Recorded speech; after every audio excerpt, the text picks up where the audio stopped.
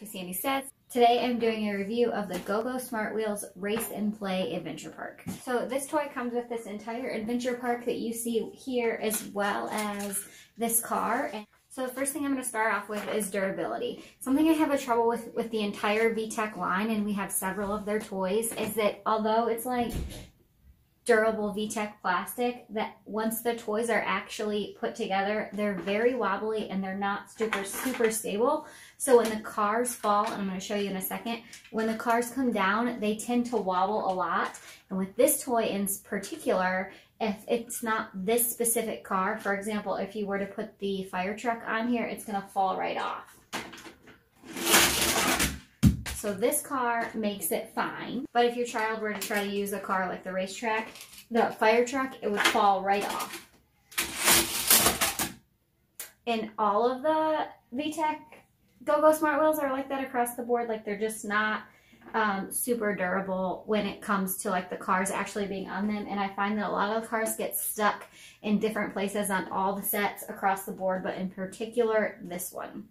Is this toy easy to assemble? So I did not assemble this one personally, but based on all of the reviews that I have read, for what this is a pain to assemble. And I do know that with all of the rest of the Go-Go Smart Wheels, that has been not easy to get the parts together or taken apart once you want to take them apart, and it's just way more complicated than what it needs to be and way more complicated than what it is. So the assembly on this one is not great. The dimensions of this toy. So this toy is huge, which is why we won't be keeping it. So as you can see, it's sitting on a 4-foot table. So it's about 3.5 feet wide, a foot deep, and about 2 feet tall. This sucker is huge, and it takes up a lot of space in our playroom.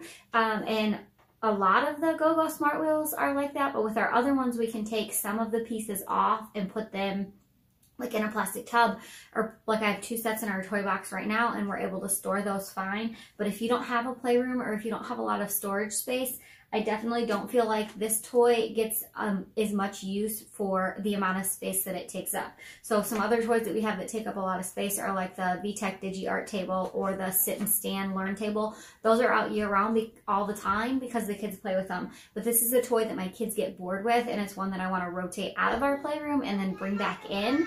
And it just takes up too much space, and there's not really a good place for me to store it. So for that, I don't really care for this toy. Obviously, this toy doesn't require a ton of cleaning. It would be super easy to clean if I wanted to clean it. I could just take a Clorox wipe to it. So that is good, super easy to clean. This toy says it's geared for 18 months to 5 years old. I have a 3-year-old, she just turned 3, and I have a 4-year-old, and my 3-year-old enjoys it. My 4-year-old also enjoys the Go-Go Smart Wheels, but he doesn't enjoy this set as much, because basically when I started buying Go-Go Smart Wheels, I thought they would replace train tracks for us, and these don't, because once this set is together, it doesn't come apart, and that's really a pain. So even when you have the other sets, or if you have an expansion pack, they can't really change them the way that they are. I'm going to show you how this toy works, and they really do think that this is cool. So basically, you start with the car down here at the bottom, and you crank this lever, and it brings the car up to the top. It dumps the toy up off at the top, twists around, hooks into the catapult where you pull this lever, and it'll shoot it over to the corkscrew. And then it loops around the side, which my kids think that is really cool, but they'll play with it for like 15, maybe 20 minutes and then let it go. The most fun that they get out of these sets of toys is taking all the tracks and putting them together and like building the actual track. But the thing I find with these toys is that the cars don't go up and down a lot. Like, you have to take them off of one set to the other set. You can't connect the sets together and then make them run up and down each of the other sets, because all of these sets are tall. I hope that makes sense. So they say that they work together, but they don't. If you're picturing putting all of the sets together and just having the cars run around your living room, in my experience, that's not what's going to happen. If you're looking for that kind of thing, Magic Tracks are the thing you want to go with. I definitely feel like the Magic Track toys were a better fit, even though that they are a little bit of an older toy and you have to be a little bit more hands-on with your kids. I feel like Magic Tracks are the cars that I feel like Magic Tracks are a better option and pretty comparable in price.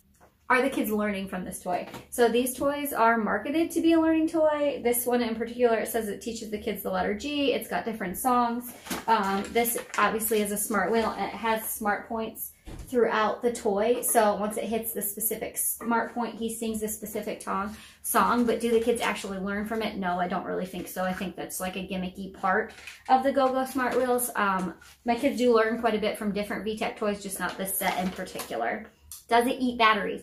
No, these toys are actually pretty good on batteries. These take 3 AAAs. We've had several of these toys that have had the same AAA batteries in there for 2 or 3 years now, and we haven't had to change them yet.